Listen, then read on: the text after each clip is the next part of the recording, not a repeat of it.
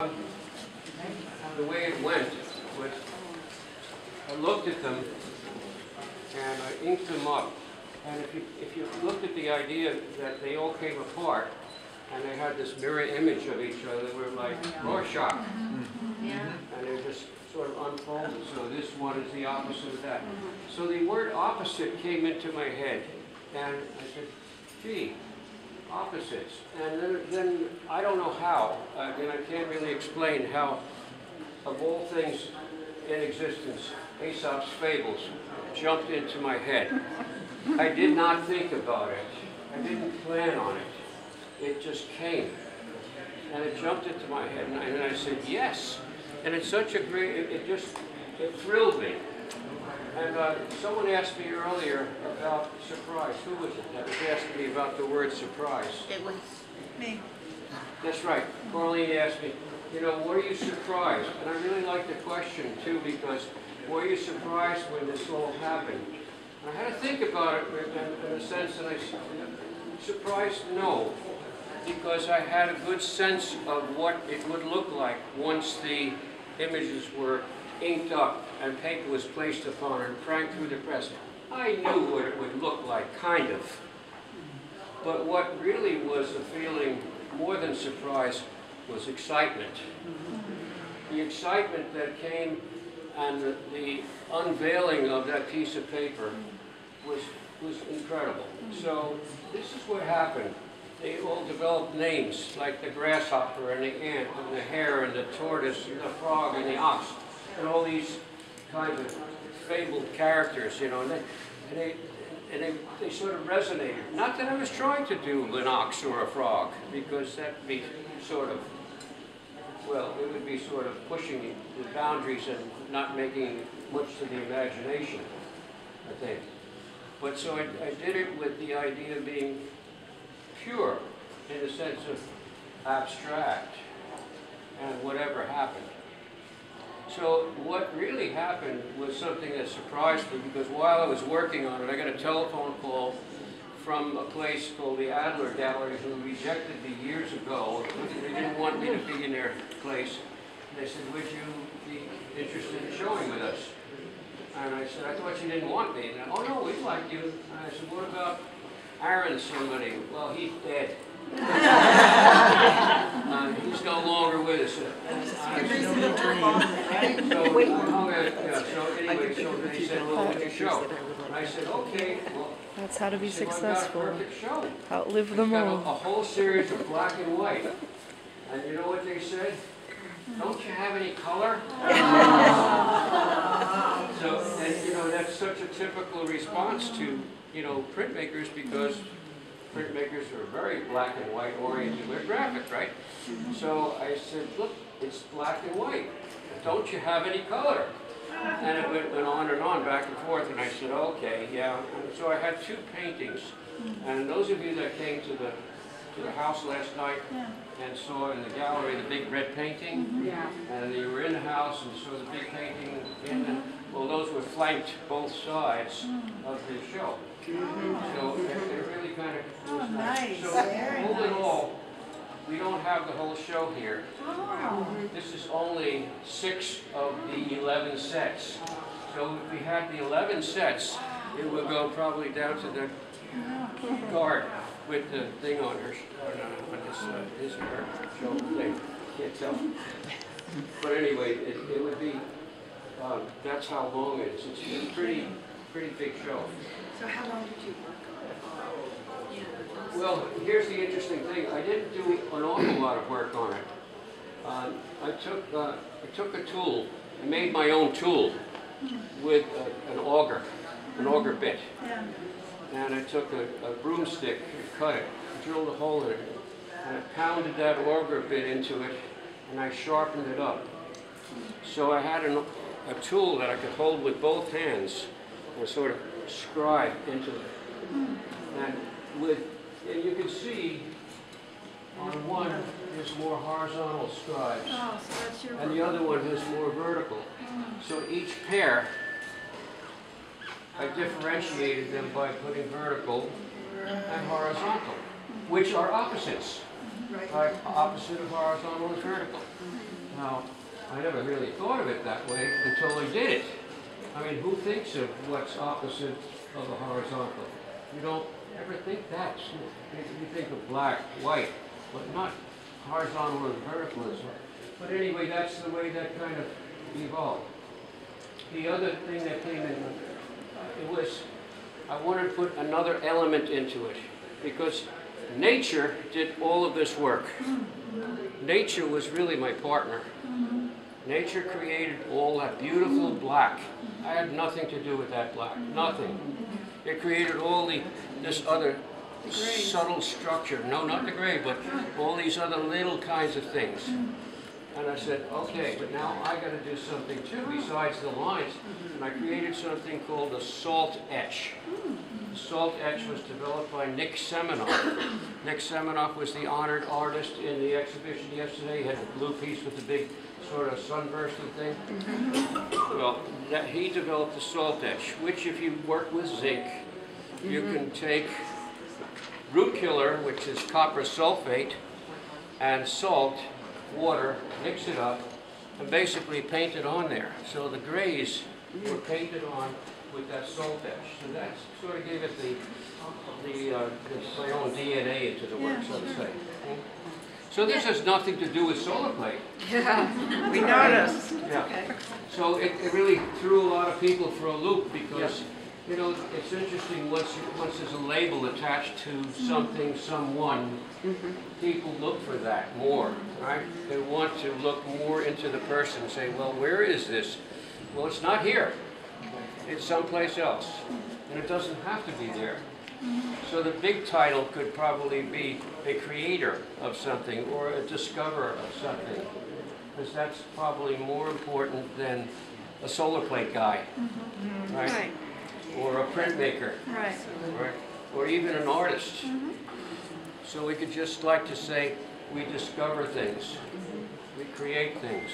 So you said that was copper sulfate? And salt? Copper sulfate and water, and salt. Copper sulfate and salt. Salt. Okay. And But water. it's still science and art, discovery. I mean, It's all part, science and art. Right. Yeah, what kind of ink? Kind of what? The ink I used in this was oil-based ink. It's oil-based. Yeah, it just has a little richer quality. It's just, Dan, I was wondering, could you edition these? I mean, are they set now, matrix set? yeah, I actually did. I wish I would have brought the other ones with me. The second series of this, which I'm working on now, they're not editions, but they're individual works with color. Oh, wow. But I mean, the plate is consistent, like it won't deteriorate. I don't know. It I already don't know at all, but I mean, and I don't care. Yeah, no. I mean, it's not something that. Right, it's part of the process. To date, I think I've sold about 7 of them. It's 8, but it's not what's, you know, of the 22 works. So one of the other things that occurred to me while I was doing it was the number. So 11 sets make 22 pieces.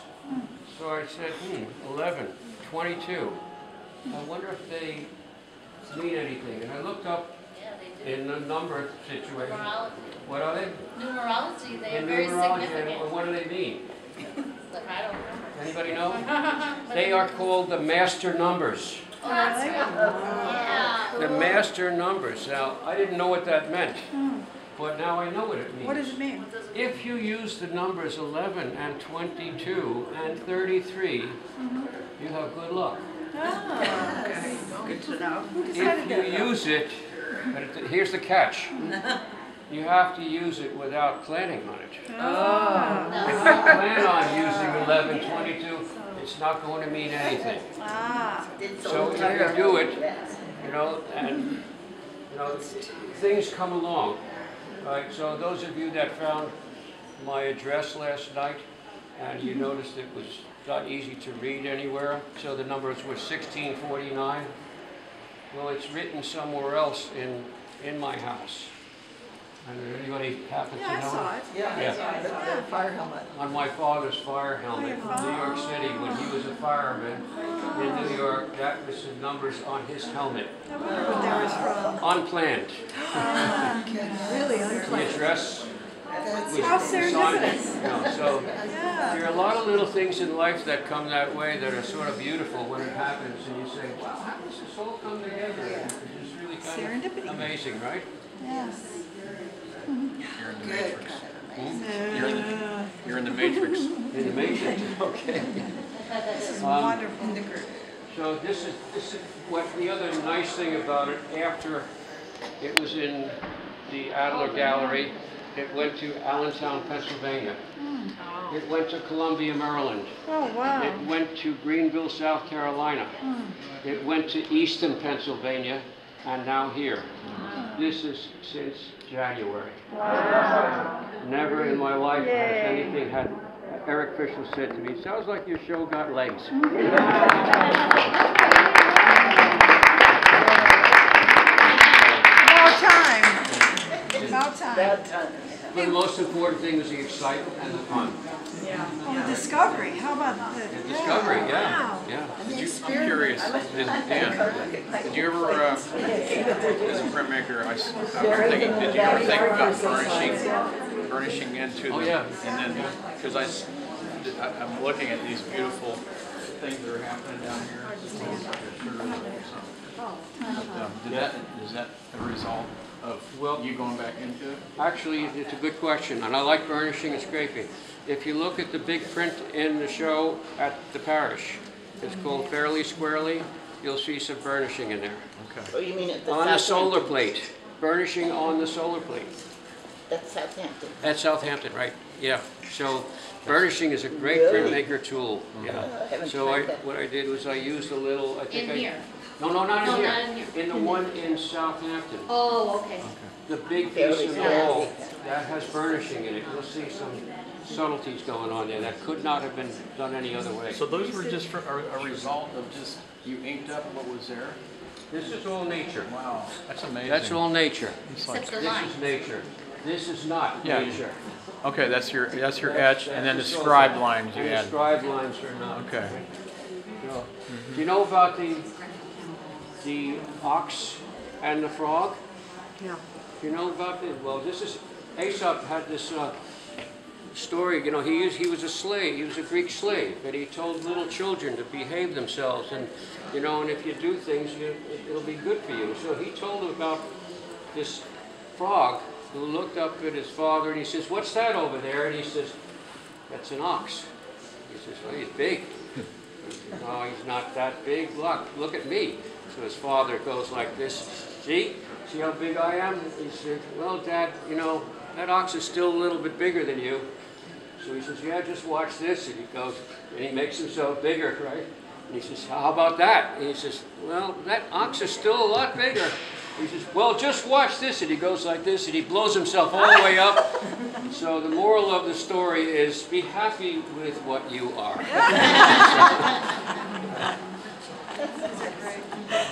So that was Aesop, right? I like that story. And it's also fun to see people in telling this story. Because we all go back to our childhood and listen to stories that, you know, we remember. And if you remember that or not. But anyway, it's fun to listen to stories, I right? remember those. Especially if you have a good storyteller. Well, thank you so much for that. Thank you so much, Dan. So enjoy the rest of it. Oh, one more thing I want to say. On the back side of this wall right here is the woman who chose me. The way this show works was it's called Artists Choose Artists. And for years and years and years I was rejected. Every time I tried to, this is really important to know. Every time I tried to get into the show I was rejected. My ex-wife got in. I don't know. So anyway, she got in and I didn't get in. And my next door neighbor was the judge, Alice Aycock. And so she drew in, because they were friends. And so I didn't get in. And so I tried the next year, and you know, it just didn't happen. This year, Jill Moser called up and she said, could I see your work? And I really didn't know her. I didn't even know her name, actually. And then I said, sure. So she came over and she said, just to let you know, I'm looking at everybody's work for the Artist Choose Artists, and I'd like to see your work, but don't get your hopes up, because I'm looking at a lot of people's work. And I said, oh, thank you, I've never gotten this far. She said, what do you mean? So anyway, he spoke a little bit. But the whole thing that was really such fun was before she left the house, she made a solar plate print. So she had that experience, and she said, this is not a bribe. So it was real fun. And her work is on the other side of the wall? Our work is on the other side of the wall. Okay. Wow. And I can tell you a little about some of the other artists because I do know most of them in the show. This is Janet Golias. She is the assistant to Jack Youngerman. And then there's also the show, you know, in both of these. You can turn up the volume too. You know, this looks like Mark Tobey. It does have a Mark Tobey feeling. It also has a Justin Greenwald feeling too. He's here too, somewhere. Justin. Yeah, right? Okay. How about the woman who Thank does you, the, Dan. I'm gonna take a look That at was what's great. on the other side.